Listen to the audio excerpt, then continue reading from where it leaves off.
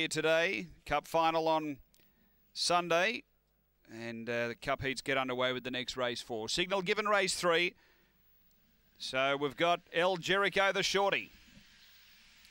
Racing, stepped okay, El Jericho. There's pace outside it. Alan Yanni's going to spear over and grab the lead from Spring Horry. Now El Jericho working into it. Then came Phantom Hawk, tag and release. Well back is Ruthless Lawler, and out the back, how's it? Marley straightening up. El Jericho's putting it to Alan Yanni. El Jericho drawing clear from Alan Yanni, and El Jericho beats Alan Yanni, and third home is Alan Punter. Behind those we had Phantom Hawk, tag and release, Ruthless Lawler, how's it? Marley, and we had in front of it Spring Horry, the time here around 18:40.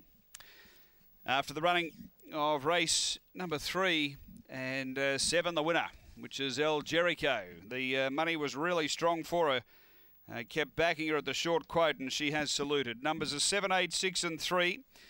7 El Jericho, Richard Pearce for the 40 plus syndicate managed by El Bolton. A Black Bitch made 20.